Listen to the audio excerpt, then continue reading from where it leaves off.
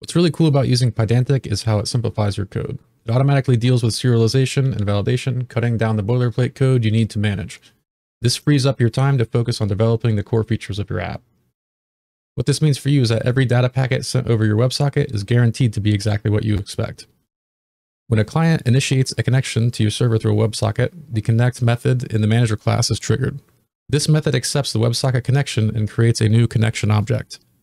Each connection object contains a unique client ID, which is automatically generated using UUID and the WebSocket connection instance. This connection is then stored in the dictionary with the manager, allowing the server to manage multiple active connections simultaneously. After successfully setting up the connection, the connect method prepares a response to send back to the client. This is done using the connection response payload model, which only includes the client ID. This model ensures that the client ID is always a valid UUID thanks to Pydantic's validation.